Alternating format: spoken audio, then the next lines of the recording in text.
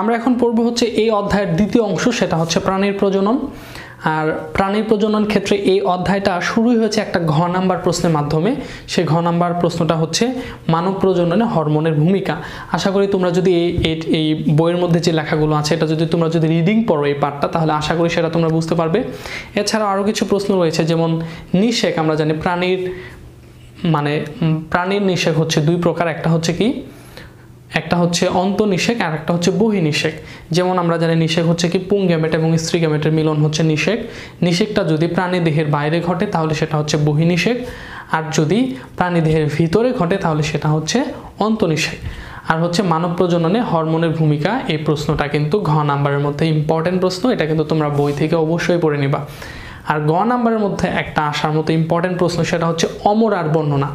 আর এটা হচ্ছে এমন একটা প্রশ্ন, মনে রাখতে হবে, অমরা, প্লাসেন্টা বা গর্ভফুল, এটা হচ্ছে এমন একটা প্রশ্ন যে প্রশ্নটা ক, খ, গ, ঘ এই চারটা প্রশ্নের মধ্যে আসতে পারে। কতে আসলে আসবে অমরা কাকে বলে, খতে আসতে পারে অমরা বলতে কি বোঝায়, গ নাম্বারে আসতে পারে হচ্ছে অমরার গঠন বর্ণনা করো, আর ঘ নাম্বারে আসতে পারে যে অমরার কাজ ব্যাখ্যা করো অথবা অমরার গুরুত্ব বর্ণনা করো। এই জন্য কিন্তু এটা কিন্তু খুবই ইম্পর্টেন্ট একটা প্রশ্ন। আচ্ছা তোমরা বলো তো, আমরা যখন আমাদের মায়ের পেটে যখন আমরা ছিলাম, আমরা তখন কিভাবে খাবার খাইছি? আমরা কি সেখানে মুখে এইভাবে হাত দিয়ে নিয়ে মুখের মধ্যে দিয়ে খাবার খাইছি? আমরা কিন্তু সেভাবে খাবার খাই নাই। আমাদের কি ছিল, নাভি যে আছে, নাভির সাথে একটা নাড়ি বের হয়ে আমাদের মায়ের পেটের মধ্যে একটা সংযোগ ছিল। এর ফলে আমাদের মা যে খাবারগুলো খাইছে ওই খাবারগুলো রক্তের মাধ্যমে মিশে রক্তের মাধ্যমে সেই শর্করা, আমিষ, স্নেহ এই খাদ্যগুলো কি হয়েছে ওই নাড়িটার ভিতর দিয়ে, আমাদের নাভির ভিতর দিয়ে আমাদের শরীরের মধ্যে আসছে। তার মানে আমরা এই নারীর মাধ্যমে খাবার খাইছি। এই যে নারীটা কি ছিল, আমাদের সাথে আমাদের মায়ের পেটের মধ্যে সংযোগ করে রাখছে, এই নারীটাই হচ্ছে কি অমরা বা গর্ভফুল বা প্লাসেন্টা। কিন্তু প্রশ্ন হচ্ছে এটা আমরা সংজ্ঞার ক্ষেত্রে কিভাবে লিখব যে অমরা কাকে বলে? তাহলে মনে রাখতে হবে যে যখন নিষেক হয়ে জাইগোট তৈরি হয় মায়ের পেটের মধ্যে, যেমন আমরা উদাহরণস্বরূপ চিন্তা করতে পারি যে যেমন হচ্ছে এটা আমাদের মায়ের পেট, সিম্পলি যদি চিন্তা করি এটা হচ্ছে মায়ের পেট। তাহলে যখন নিষেক হওয়ার পরে যখন জাইগোট তৈরি হয়, যেমন এই জায়গাটা হচ্ছে জরায়ু, তাহলে জরায়ু যখন নিষেক হয় তখন এই যে ভ্রূণ যেটা হয়, তার মানে পুংগ্যামেট আর স্ত্রী গ্যামেট একত্রিত হয়ে একটা জাইগোট তৈরি হলো। এই জাইগোটটা ঘুরতে থাকে, জরায়ুর মধ্যে ঘুরতে থাকে, ঘুরতে প্রায় 4-5 দিন সময় পরে এটা কি করে, মায়ের পেটের জরায়ুর কোনো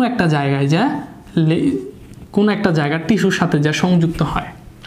এই যে জায়গা টিস্যুর সাথে সংযুক্ত হলো ওই জায়গাটাতেই অমরা গঠিত হয়। এই ক্রমবর্ধমান ভ্রূণটা যে বড় হচ্ছে, একটা থেকে দুইটা থেকে চারটা থেকে 8টা হইতেছে এবং শেষ পর্যন্ত এটা মাতৃজরায়ুর একটা টিস্যুর সাথে লেগে গেল। এখন কে লাগাইলো, সংযোগটা কে করাইলো, যে একটা অঙ্গ সংযোগ করাইলো সেটাই হচ্ছে কি অমরা। তার প্রশ্ন হচ্ছে অমরা কাকে বলে? তার মানে যে অঙ্গের মাধ্যমে মাতৃজরায়ুর ক্রমবর্ধমান ভ্রূণ মাতৃজরায়ুর টিস্যুর সাথে সংযোগ স্থাপিত হয় সেই অঙ্গটাকেই অমর বা প্লাসেন্টা বলে। তার মানে ভ্রূণটা মাতৃজরায়ুর একটা টিস্যুর সাথে সংযুক্ত হবে যে অঙ্গের মাধ্যমে, সেটি হচ্ছে কি অমরা, প্লাসেন্টা বা গর্ভফুল। এখন হচ্ছে যে অমরাটা কেন গঠিত হয় সেটা হচ্ছে কথা। তার মানে এই ভ্রূণটা এখন কি হতে থাকবে, বড় হতে থাকবে, আস্তে আস্তে একটা শিশু হয়ে যাবে। আর শিশুর নাভির সাথে এই অমরাটা থেকে যাবে, যেটাকে আমরা নারী বলি সাধারণত। একটা শিশু যখন জন্মগ্রহণ করে তখন সে ভূমিষ্ঠ হওয়ার পরেই তার নাভির সাথে যে নারীটা থাকে এটা কেটে দেওয়া হয়। এই নারীটাই হচ্ছে কি অমরা, যার মাধ্যমে আমরা যে খাবার খাইছি, যেমন শর্করা, আমিষ, স্নেহ, এরপর আমাদের পানি দরকার হয়েছে, এরপর আমাদের অক্সিজেন গ্রহণের প্রয়োজন হয়েছে, তারপর বজ্র পদার্থ নিষ্কাশনের প্রয়োজন হয়েছে, কার্বন ডাইঅক্সাইড ত্যাগ করার প্রয়োজন হয়েছে। এই যে গ্রহণ এবং বর্জনের কাজটা কিন্তু অমরার মাধ্যমে আমরা করেছি মায়ের পেটের মধ্যে। এগুলো হচ্ছে অমরার কাজ। এরপর হচ্ছে সন্তান যখন মায়ের পেটের মধ্যে থাকে তখন এই অমরা থেকে এক ধরনের হরমোন নিঃসরণ হয়, যে হরমোনটা হচ্ছে মায়ের বুকের দুধকে বৃদ্ধি করে। এরপর হচ্ছে যে যখন সন্তান ভূমিষ্ঠ হওয়ার পূর্বে তখন এই অমরা থেকে এক ধরনের হরমোন নিঃসৃত হয়, এর ফলে হচ্ছে সন্তানটা ভূমিষ্ঠ হইতে সহজ হয় এবং এই হরমোনটার কারণে সন্তান খুব ইজিলি ভূমিষ্ঠ হয়। তার মানে এটাও কিন্তু অমরার একটা কাজ, যে সেটা হচ্ছে মায়ের বুকে দুধ বৃদ্ধিতে সাহায্য করে, আর হচ্ছে সন্তান ভূমিষ্ঠ হওয়ার ক্ষেত্রেও কিন্তু সেটা ভূমিকা পালন করে। তাহলে এইভাবে আমরা এটা কিন্তু লিখব। ক নাম্বার আসলে জাস্ট সংজ্ঞা, যে বিশেষ অঙ্গের মাধ্যমে ক্রমবর্ধমান ভ্রূণ এবং মাতৃজরায়ু টিস্যুর মধ্যে সংযোগ স্থাপিত হয় তাকে কি বলে? অমরা বলা হয়, বা প্লাসেন্টা বা গর্ভফুল বলে। এভাবে সেটা ক নাম্বারের জন্য আসলে সেভাবে লিখবো, খ নাম্বারের জন্য আসলে লিখবো। তবে একটা কথা হচ্ছে, এই অমরার জন্য কোনো চিত্র দিতে হবে না। আমি আশা করি যে অমরাটা তোমরা বুঝতে পারছো। এখন আমরা যেটা পড়বো সেটা হচ্ছে ক্রমবর্ধমান ভ্রূণের বিকাশ, কিভাবে একটা শিশু ভ্রূণ থেকে কিভাবে একটা শিশু গঠিত হয়। আমরা এখন যে টপিকটা পড়বো সেটা কিন্তু এই অধ্যায়ের সর্বশেষ প্রশ্ন এবং সর্বশেষ গ নাম্বারের ইম্পর্টেন্ট প্রশ্ন, সেটা হচ্ছে ভ্রূণের ক্রমবর্ধমান বিকাশ। তো দেরি না করে চলো আমরা শুরু করি। তাহলে প্রথমে যে আছে, যেমন ধরো এটা একটা কি আছে, এটা হচ্ছে একটা ডিম্বাণু এন বিশিষ্ট, এখানে কি হলো একটা শুক্রাণু আসে, এদের নিষেক হলো। তাহলে এন এবং এন শুক্রাণু এবং ডিম্বাণুর যে নিষেক হওয়ার পরে কি তৈরি হলো? একটা জাইগোট তৈরি হলো, যেটা হচ্ছে 2n বিশিষ্ট জাইগোট। মনে রাখতে হবে n বিশিষ্ট কোষগুলো হচ্ছে হ্যাপ্লয়েড, আর 2n বিশিষ্ট জাইগোট কোষটা হচ্ছে ডিপ্লয়েড কোষ। তার মানে হ্যাপ্লয়েড থেকে ডিপ্লয়েড কোষ তৈরি হলো। এখন এই যে জাইগোট কোষটা যে তৈরি হলো, এই জাইগোট কোষটা তৈরি হওয়ার প্রায় 36 ঘন্টা পরে এই একটা কোষের মধ্যে মাইটোসিস বিভাজনের মাধ্যমে দুইটা কোষ তৈরি হবে। তাহলে কত ঘন্টা পরে? 36 ঘন্টা পর। একটা কোষ থেকে কয়টা কোষ হবে? দুইটা কোষ হবে। কত ঘন্টা পর? 36 ঘন্টা পর। আচ্ছা, এরপর দুইটা কোষ থেকে আবার মাইটোসিস চলতে থাকবে, 2টা থেকে 4টা, 4টা থেকে 8টা, 8টা থেকে 16টা। তার মানে টোটাল 16 কোষ বিশিষ্ট কিন্তু ভ্রূণটা 16 কোষ বিশিষ্ট ভ্রূণে পরিণত হবে। কত ঘন্টা পরে? এটা হচ্ছে 72 ঘন্টার মধ্যে। তাহলে আমি কিন্তু এখানে 16টা কোষ দিলাম না, যা বুঝাইলাম যে এখানে 16 কোষ বিশিষ্ট একটা ভ্রূণ তৈরি হলো। ভ্রূণটা প্রথমে একটা কোষ ছিল, একটা থেকে দুইটা কোষ হলো কত ঘন্টা পর? এটা হলো হচ্ছে 36 ঘন্টা পর। আর 72 ঘন্টার মধ্যে, মানে টোটাল ভ্রূণ তৈরি হওয়ার 72 ঘন্টা পর সেটা 16 কোষ বিশিষ্ট ভ্রূণে পরিণত হলো। এই 16 কোষ বিশিষ্ট ভ্রূণটাকে বলে হচ্ছে কি? মরুলা। এটা তোমাদের বইয়ের মধ্যে দেওয়া আছে, এটা হচ্ছে কি? মরুলা। এখন একটা জিনিস মনে রাখতে হবে, মরুলার পরে যে দশাটা তোমাদের বইয়ের মধ্যে দিছে, অনেকগুলা এই স্টেপ কিন্তু তারা বাদ দিছে, যার কারণে এটা বুঝতে একটু সমস্যা হয়। আমি কিন্তু ওই স্টেপগুলো একটু বোঝানোর চেষ্টা করব। তাহলে এটা কিন্তু একটা ক নাম্বার খ নাম্বার প্রশ্ন হতে পারে, যে মরুলা বলতে কি বোঝা, অথবা মরুলা কাকে বলে। তাহলে এই প্রশ্নটা হচ্ছে কি, ভ্রূণ গঠনের পর, মরুলা হচ্ছে কি ভ্রূণ গঠনের পর 72 ঘন্টা পরের অবস্থা। তার মানে 16 কোষ বিশিষ্ট ভ্রূণকে মরুলা বলা হয়। যদি ক নাম্বারে যদি আসে তাহলে জাস্ট এমনিতেই লিখবো যে 16 কোষ বিশিষ্ট ভ্রূণকে মরুলা বলা হয়। আর যদি খ নাম্বার আসে তাহলে বিস্তারিতভাবে লিখবো, ভ্রূণ গঠনের 72 ঘন্টার মধ্যে ভ্রূণটি 16 কোষ বিশিষ্ট ভ্রূণে পরিণত হয়, যেটার মধ্যে টোটাল 16টা জাইগোট মানে 2n বিশিষ্ট কোষ থাকে। এই অবস্থাটাকে মরুলা বলা হয়। আচ্ছা, মরুলার যে পরের যে স্টেপ, সেই মরুলার পরের স্টেপটা হচ্ছে ব্লাস্টুলা। এটা কিন্তু তোমাদের বইয়ের মধ্যে দেয় নাই। তাহলে ব্লাস্টুলা হচ্ছে কি? মরুলা যে দশাটা, মরুলা দশাটা হচ্ছে 16 কোষ বিশিষ্ট নিরেট একটা গোলক, 16টা কোষ নিরেট গোলক তৈরি হয়। ব্লাস্টুলা দশার মধ্যে হচ্ছে এই 16 নিরেট গোলকটা ফাঁপা হয়ে যায়, ফুটবলের মতো হয়। আমরা জানি কি ফুটবল, কি ফুটবল হচ্ছে মাঝখানে ফাঁপা, নিরেট না। এরকম এই 16টা কোষ ফাঁপা, নিরেট না হয়ে ফাঁপা হয়ে যায়। এই ফাঁপা হইলে এই অবস্থাটাকে কি বলে? ব্লাস্টুলা। যেমন হচ্ছে আমরা যদি চিত্রের মাধ্যমে প্রকাশ করি তাহলে এরকম,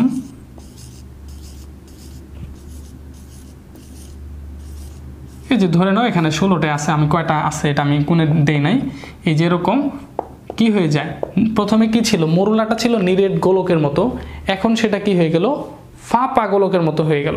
এই ফাঁপা যে অংশ গোলকের মতো হলো, এটা এই দশাটা কি? এটার নাম কি? ব্লাস্টুলা।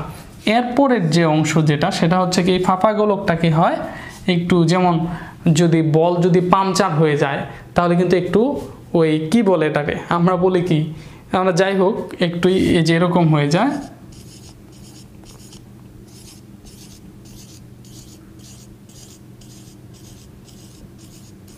এই যে বিষয়টা কিন্তু এরকম হয়, তার মানে অনেকটা এই যে চুপসে যায়। এই যে যখন চুপসে যায় তখন এটাকে বলা হচ্ছে গ্যাস্টুলা, আর চুপসে যাওয়ার প্রক্রিয়াটাকে বলা হচ্ছে গ্যাস্টুলেশন। তাহলে এটা হচ্ছে মরুলার পরের ধাপটা হচ্ছে ব্লাস্টুলা, ব্লাস্টুলার পরের ধাপটা হচ্ছে কি গ্যাস্টুলা। আর এই যে নীরের ফাঁপা গোলকটা যে চুপসে গেল এই প্রক্রিয়াটাকে এটাকে কি বলে গ্যাস্টুলেশন প্রক্রিয়া। তার মানে এই ফাঁপা এই চুপসে যাওয়ার পরিমাণটা আরও বেড়ে যায়, এক সময় এরকম হয়ে যায়, এই যে এরকম হয় এই 16টা কোষ, তখন কিন্তু 16টা কোষই কিন্তু থাকে। তাহলে এই যে এরকম যখন হলো তখন কিন্তু এই ভ্রূণটা কিন্তু দুইটা স্তরের সৃষ্টি হয়, এই যে একটা স্তর, এটা একটা স্তর, মাঝখানে যে কিছু উপাদান আছে এই উপাদানগুলো দ্বারা মাঝখানে আরও একটি উপাদান আর একটা স্তরের সৃষ্টি হয়। তখন কিন্তু এই যে ভ্রূণটার 3টা স্তর হয়ে যায়, এই যে একটা স্তর, এই যে একটা স্তর, এটা একটা, এই যে একটা স্তর। আমরা কিন্তু ছোট ক্লাসে পড়েছিলাম যে ভ্রূণীয় স্তর দ্বিস্তরী, তারপরে যেমন তারপরে ভ্রূণীয় স্তর 3 স্তর বিশিষ্ট, এইটা কিন্তু আমরা পড়েছিলাম। তাই এই যেগুলো হচ্ছে ভ্রূণীয় স্তর, এই যে বাইরের যে স্তর হলো এটা হচ্ছে একটোডাম, এই স্তরটার নাম হচ্ছে এন্ডোডাম, মাঝখানের যে স্তরটা হচ্ছে এটার নাম হচ্ছে মেসোডাম।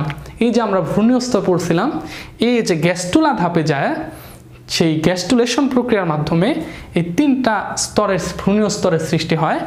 এই স্তরটার নাম হচ্ছে কি একটোডার্ম, আর মাঝখানের স্তরটার নাম হচ্ছে মেসোডাম, আর এই স্তরটার নাম হচ্ছে কি এন্ডোডার্ম।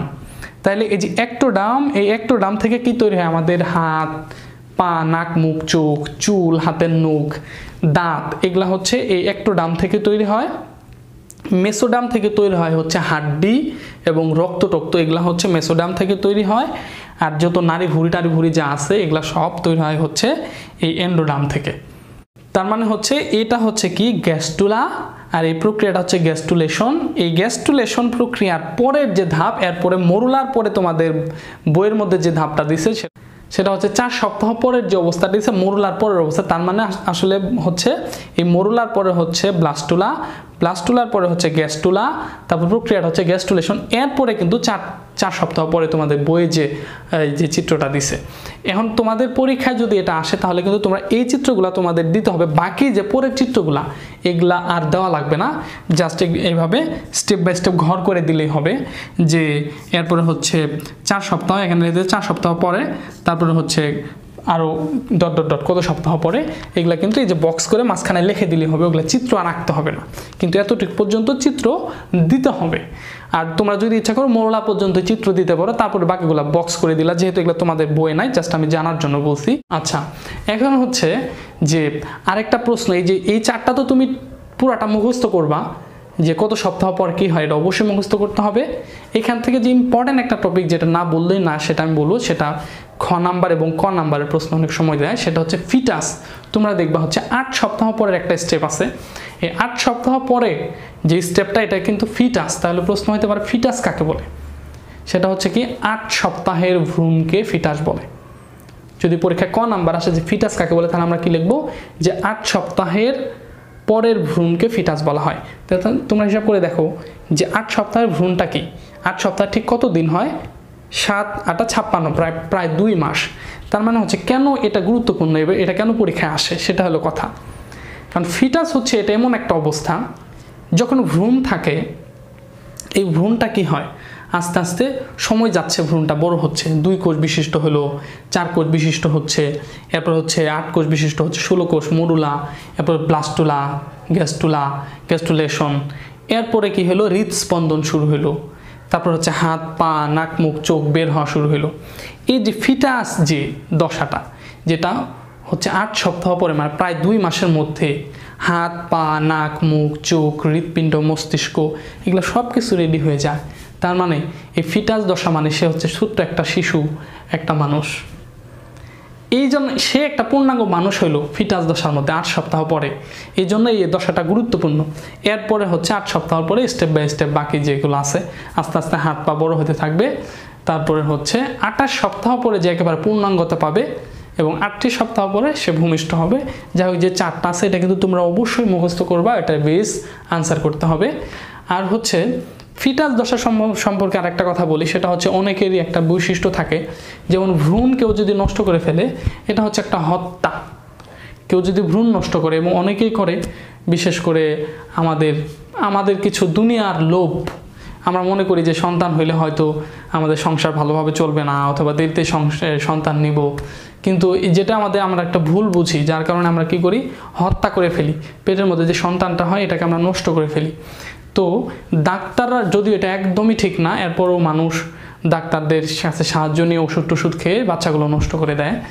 তো এই যে যখন 8 সপ্তাহের পূর্ব পর্যন্ত ডাক্তাররা খুব ইজিলি বাচ্চাটা নষ্ট করে দেয়, কিন্তু যখন 8 সপ্তাহ হয়ে যায়, তার মানে ফিটাস দশাটা পার করে ফেলে, ফিটাসের পরে বা ডাক্তাররা এই বাচ্চাটাকে আর নষ্ট করে না, কারণ হচ্ছে একটা হত্যা হয়ে যায়। এই জন্যই এই দশাটা খুবই গুরুত্বপূর্ণ, কারণ ফিটাসের পরেই সে পূর্ণাঙ্গ একজন মানুষ। আর এর আগেও যে কোনোভাবে ভ্রূণ হত্যা করাই হচ্ছে সেটা হত্যা, কিন্তু যেহেতু হাত পা নাক মুখ চোখ হয়ে গেছে, এমন একটা শিশুকে নষ্ট করে দেওয়া মানে একটা মানুষ হত্যা করা। যাই হোক, এরপরে তোমাদের যে শেষ যে টপিক সেটা হচ্ছে HIV সংক্রান্ত, এইডস সংক্রান্ত কিছু তথ্য আছে। এটা শুধু আমাদের পরীক্ষার জন্য আসবে এই জন্য আমরা শিখব, HIV বিষয়টা এরকম না। আমাদের প্রত্যেকের সুস্থভাবে সঠিকভাবে বাঁচতে গেলে ধর্মীয় অনুশাসন অনুসারে আমাদের চলতে হবে, এবং যে HIV এটা থেকে কিন্তু আমাদের বাঁচতে হবে। এটার জন্য আমাদের কি করতে হবে, প্রত্যেকেই আলাদা আলাদা। আশা করি তোমরা যদি এটা পড়ো তাহলে বুঝতে পারবা। আশা করি টোটাল অধ্যায়টা যদি আমরা একেবারে রিভিউ করি, তাহলে আমরা যেটা পড়েছিলাম, ইম্পর্টেন্ট যে টপিকগুলো পড়েছি সেটা হচ্ছে পুংস্তবকের গঠন, স্ত্রীস্তবকের গঠন, এরপরে হচ্ছে আমরা পড়লাম হচ্ছে পুষ্পমঞ্জুরি, পরাগায়ন, এরপর হচ্ছে আমরা পড়লাম পুংগ্যামেটোফাইটের উৎপত্তি, স্ত্রীগ্যামেটোফাইটের উৎপত্তি, নিষেক, তারপর হচ্ছে নতুন স্পোরোফাইট গঠন, এরপর হচ্ছে আমরা পড়লাম হচ্ছে অমরা এবং হচ্ছে ভ্রূণের ক্রমবর্ধমান বিকাশ। আশা করি অধ্যায়টা খুব সুন্দরভাবে বুঝতে পেরেছো। আর অধ্যায় সংক্রান্ত যে কোনো টপিক যদি বুঝতে সমস্যা হয় তাহলে অবশ্যই আমাদের কমেন্টের মাধ্যমে জানাবা, আমি অবশ্যই উত্তর দেওয়ার চেষ্টা করব। আর নেক্সট তোমরা কোন ভিডিওটা চাও অথবা কোন অধ্যায়ের ক্লাস চাও সেটাও কিন্তু আমাকে কমেন্টের মাধ্যমে জানাবা।